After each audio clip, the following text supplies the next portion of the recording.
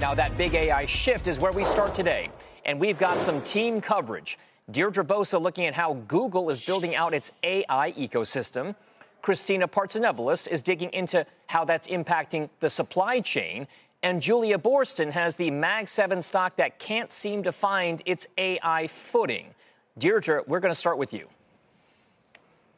So, Dom, in AI, the leaderboard, it changes fast. And narratives, they can swing harder than the fundamentals. Just look at Google. It went from broken to beloved in a matter of months, not even because the business changed that dramatically. Now, it's on top now because it started executing. Gemini 3, its model landed. TPUs, its custom AI chips, they're gaining traction. And Google is shipping AI at a Google scale. It has the distribution.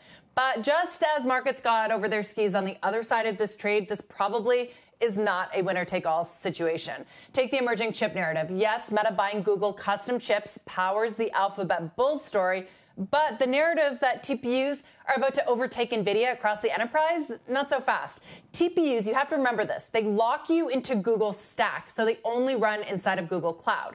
For most enterprises, that is a tough sell. They want optionality to be able to plug into NVIDIA or AMD or whatever comes next. There's room for both, essentially. So the real fight isn't Google versus NVIDIA. It may actually be Google versus the other hyperscalers. TPUs, they strengthen Google Cloud against the #1 and #2 hyperscalers, Amazon and Microsoft. And it raises the question, if Google has all of this momentum in custom silicon right now, where's the pickup for Amazon's chip, Trainium? All right, so again, since you opened the door for this, Dee, where is Amazon exactly in this race, since it is the biggest cloud computing player out there and a hyperscaler itself?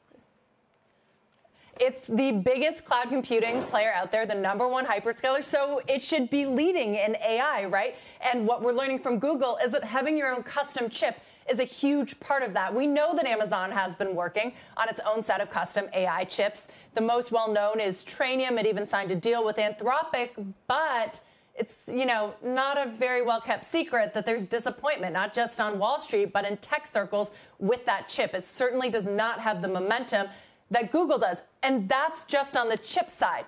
Dom, I bet you'd be hard-pressed to name, Amazon's family of AI models. Most people would. It's Nova, by the way. But they're not climbing the leaderboards. And that gap between sort of Google and everyone else, not just Amazon, by the way, has been increasing in recent months, or at least the narrative has. It's always been there. They're executing, and Wall Street is now appreciating it.